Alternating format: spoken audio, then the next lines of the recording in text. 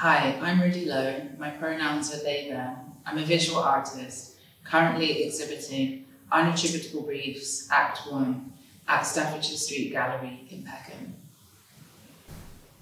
The exhibition includes my practice-based PhD research, which uses records from the Foreign and Commonwealth Office, now held at the National Archives, as a starting point for painting. And so these records in particular highlight Britain's role in suppressing Black Power organising in the English-speaking Caribbean during the late 1960s and early 1970s.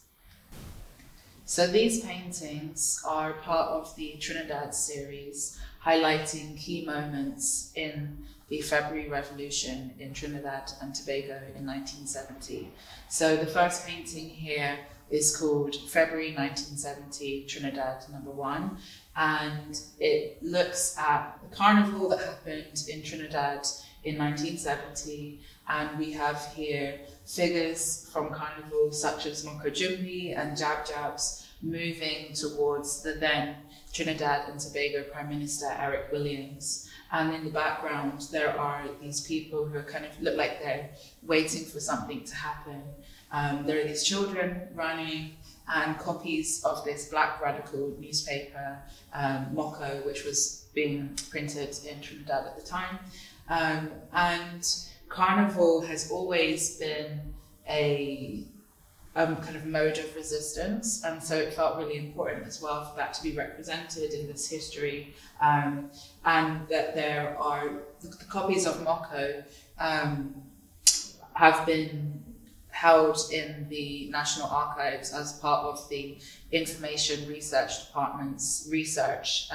So they would collect these radical newspapers and ephemera and then use that as a way to kind of write their unattributable propaganda. And then the second painting here is called March to Coroni. It's the second in the Trinidad series. And it shows Black Trinidadians marching from the port of Spain to Coroni in support of Asian Trinidadian sugar workers. And so I think this is really interesting because it shows also that kind of within this Black Power movement, there was a perspective towards solidarity across different identities. And this was something that both the Afro-Trinidadian politicians such as Eric Williams and the Asian Trinidadian politicians were trying to stop, as well as the British government, who were monitoring this situation very closely.